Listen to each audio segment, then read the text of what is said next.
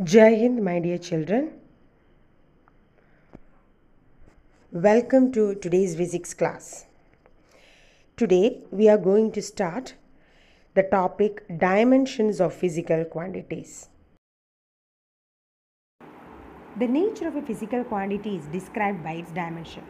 Dimension of a physical quantity is denoted with square bracket.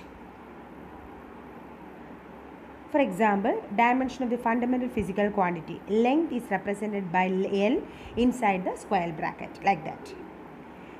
The expression which shows how and which of the fundamental quantities represent the dimension is called dimensional formula. So we have studied how to represent the dimensions of a physical quantity. Now we can write the dimensional formula for the following quantities. First one, area. We know area is equal to length into breadth, isn't it? So how will you write the dimensional formula for area? Area, we know its formula is length into breadth. Length and breadth has same dimension because length, the dimension is L, breadth also represents the distance, no? So its dimension is L itself. So dimensional formula for area is given by L into L, isn't it? So it is L square, and we know dimension is usually represented inside the square bracket. So dimensional formula of area is L square. Similarly, what is the dimensional formula for volume? We know volume is equal to length into breadth into width. Okay, LBH, or length into breadth into height.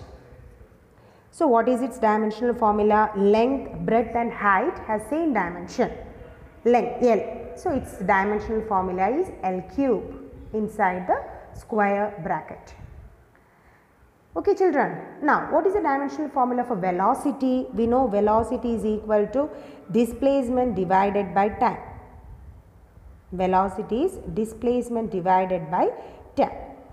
So displacement, what is its dimension? Displacement means distance, or its dimension is same as that of length, right? So its dimension is L divided by T, and it can be written as dimension, no? So L by T, and its dimension is L T raised to minus 1. Dimension is always represented in numerator or power of a physical quantity. So with the dimension of velocity is L T raised to minus 1. Now what is the dimension of acceleration? We know acceleration is equal to velocity divided by time. Rate of change of velocity is acceleration, isn't it? So velocity, we know the dimension is Lt raised to minus 1. We can substitute Lt raised to minus 1 dimension, therefore inside the square bracket, divided by time. What is its dimension? T, that we know it's a fundamental physical quantity, and hence its dimension is L T raised to, this is T raised to 1, no, in the denominator. If it is taken to the numerator, it becomes T raised to minus 1, and here this minus 1 becomes T raised to minus 2. So dimension of acceleration is L T raised to minus 2. Now we can write the dimension of force. What is force? From Newton's second law, force is equal to ma, mass into acceleration. So its dimension can be written as mass, its dimension is m. Acceleration, we know its dimension is L T raised to minus 2. So L T raised to minus 2. So the dimension of force is m L T raised to minus 2. We can write the dimension of pressure. Pressure is, what is the formula for pressure? Force divided by area. So if you know the formula, you can directly find out this dimensional formula or dimensional equation. So pressure is force by area. What is the dimension of force? We know it is m L T raised to minus 2, right? Divided by, what is the dimension of area? We know it is L square. So put L square here. So the dimension of pressure is m. Here this is L square, no? If it is coming to the numerator, becomes L raised to minus 2. So here L raised to 1, L raised to minus 2, it becomes L raised to minus 1, T raised to minus 2. So the dimensional formula for pressure is m, L raised to minus 1, T raised to minus 2. Now work. Work is equal to force into displacement. Work is given by force into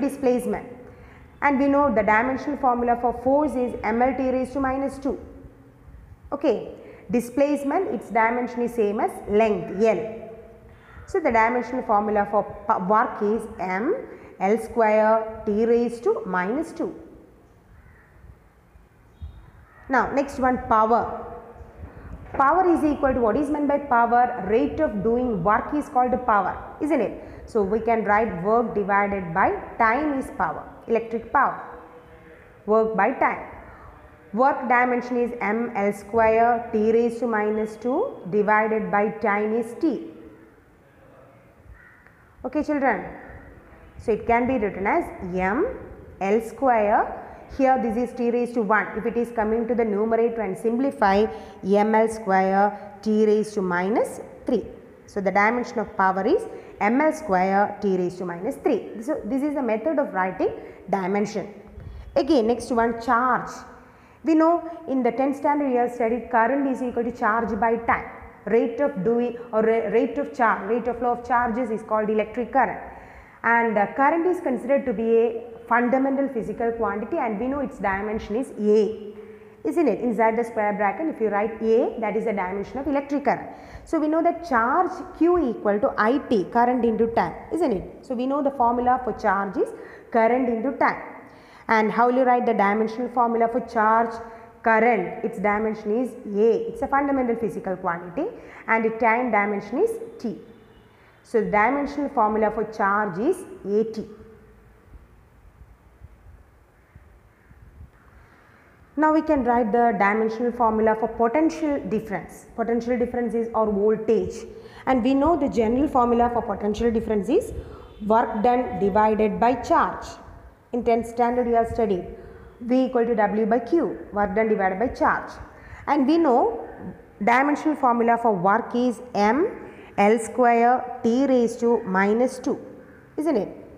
Divided by, and what is the dimensional formula for charge? It is AT. So simplify, you will get the dimensional formula for potential difference as m L square, here this is T raised to 1, no? So if it is coming to the numerator, it becomes T raised to minus 3. Similarly, A raised to minus 1. So this is the dimensional formula for potential difference. Now again we know resistance. According to Ohm's law, you have studied resistance R equal to V by I. Potential difference divided by current. Ohm's law is equal to potential difference. We know its dimension is ml square T raised to minus 3 A raised to minus 1 divided by current. What is its dimension? A. Put the square brackets. So potential difference is ml square T raised to minus 3 A raised to minus 1 divided by current. Its dimension is A. So if we simplify, we will get the dimension of resistance as ml square T raised to minus 3 A raised to minus 2. So that is the dimension of resistance. So these are the physical quantities you have studied in 10th standard and 9th standard. Therefore, I am discussing all these dimensions and the physical quantities. Okay children. Now write the dimension of momentum. We know momentum, you have already studied momentum in 9th standard. What is meant by momentum? Momentum is mass into velocity. So momentum is mass into velocity, isn't it? Momentum is represented by P equal to mv. So mass into velocity. So how will you write its dimensional formula? Mass m, velocity is L T raised to minus 1. So the dimensional formula for momentum is m L T raised to minus 1. Now kinetic energy. So we know kinetic energy is half mv square, half m v square. V represents the velocity. In dimension, half does not have any dimensions. Okay, half is a constant, does not have any dimension. It does not have any unit also. So since half does not have any dimension or unit, in order to find out the dimensional formula, no need to find out or no need to consider this half. Just find out the dimension of mv square. So what is the dimension of m? Mass, ml. Velocity is L T raised to minus 1, the whole square, no? So it is m L square T raised to minus 2. So its dimension is same as that of work. So kinetic energy, work and all types of energy have same dimension. Next term is density. Density we know it is mass by volume. Its dimension is mass m, and we know the dimension of volume is L cube. So the dimension of density is m L raised to minus 3. Next one, refractive index. So what is refractive index? Refractive index, absolute refractive index, we know n equal to c by v. Refractive index is represented by n. Refractive index is velocity of light in vacuum divided by velocity of light in the particular medium, n equal to c by v. So velocity, both represents the velocity, So velocity of light in vacuum is m velocity, Lt raised to minus 1. Similarly, another v also represents the velocity, that is also Lt raised to minus 1. So cancelling, what is the dimension of refractive index? It has no dimension. It has no unit as well as no dimension. So there are some physical quantities does not have any dimension. Now dear children, do find out the dimensional formula for these physical quantities as homework. You know potential energy. You know the formula for potential energy. Relative density. Relative density already I have studied in 9th standard. Then gravitational constant. I will give a clue. Gravitational force is given by F equal to G m1 m2 divided by r square. Gravitational force is G m1 m2 by r square, where G is called a gravitational constant.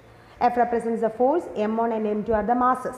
R represents the distance between the two masses. Okay, from this we can find out the dimension of the gravitational constant G. Resistivity also, you know what is resistivity. Already you have studied this in the 10th standard. So my dear children, do these find out the dimension of these physical quantities as homework.